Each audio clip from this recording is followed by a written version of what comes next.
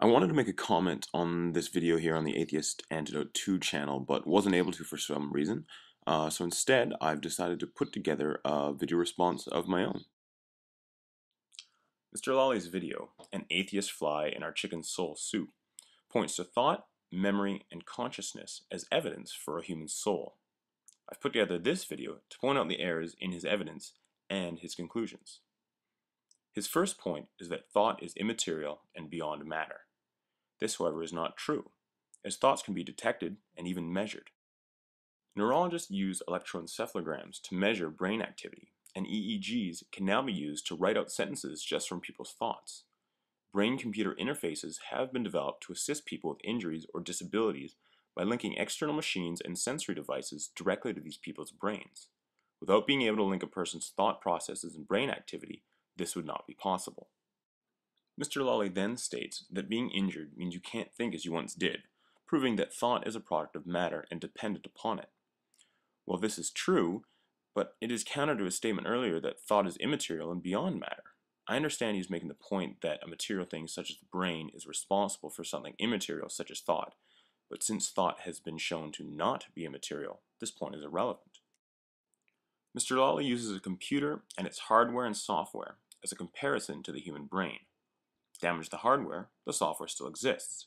Damage the brain, and the soul remains intact.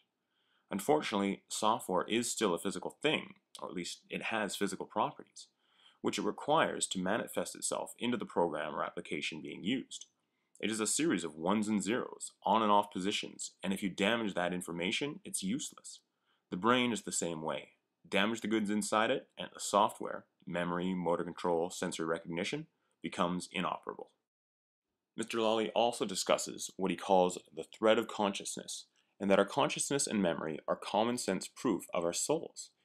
Mr. Lolly then points to the molecular makeup of our brains and bodies changing year to year, yet the enduring nature of our memories and consciousness that we can pull up at any part of our life's thread is more evidence for our souls. Well, common sense doesn't really lead to any of these conclusions, and a little understanding of how the brain works leads in the opposite direction of them. For starters, having memories proves that we are able to remember events and experiences that have happened to us in the past. Any further conclusions from this are derived from other beliefs and biases, and not from the memories and the mechanisms behind it. I'm not a neurologist, and I won't be able to give a lecture on how memory functions, but I know it is complex, that different types of memories are stored in different ways, and that the science on memory is not complete. At this point, though, I urge a few words of caution to anyone looking to use the lack of a complete understanding of memory in the brain as evidence for God or a soul. Like it has for earthquakes, solar eclipses, and disease, science continues to erode the nooks and crannies that religion has used to hide, and is a dangerous path to claim that a lack of comprehension on a subject is evidence for divinity. On the contrary, science behind memory, in particular the recent growth in the understanding of memory, leads any unbiased thinker to believe that there is nothing supernatural about our memories or our minds. As for dissecting the human body and looking for a soul, the way you would dissect an iPod looking for music, the question is worded incorrectly. You would dissect a human body looking for memories and all the aspects of a brain that would otherwise seem divine, and you would find them, much in the same way you would find all the ones and zeros collected in an iPod making up its music collection. Continuing briefly on this subject, Mr. Lolly points to our ability to recall and experience any moment along the thread of our consciousness again and again as evidence of an enduring soul. This is interesting, but not good evidence.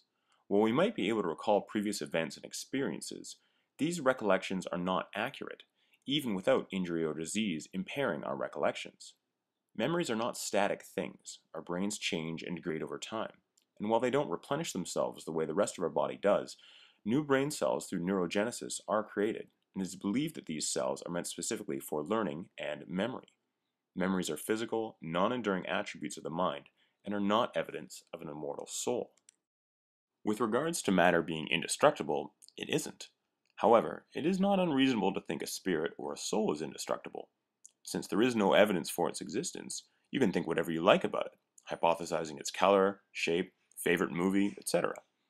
I understand bringing up this point is logical if you believe there is evidence for the existence of a soul, but since there isn't, trying to define any attributes a soul might have is meaningless.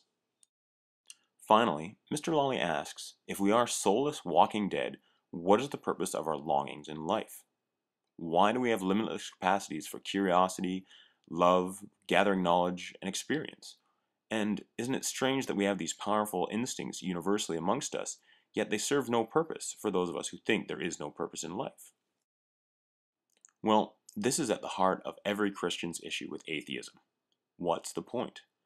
To begin with, when you start with the assumption that the opposing view requires people to be described as soulless walking dead, the likelihood of you ever accurately comprehending their argument is very small. I too would give up atheism if I thought of myself as a soulless, walking dead person and would search for something more meaningful. Fortunately, no atheistic person thinks that way. But what about these longings? From a basic and hard evolutionary standpoint, these urges exist within us to improve our abilities to pass on our genes. But of course, no person, atheist or religious, tackles life with the goal of passing on their genes alone. We don't marry our husbands and wives only to have babies. We don't eat and drink just to meet our nutritional requirements.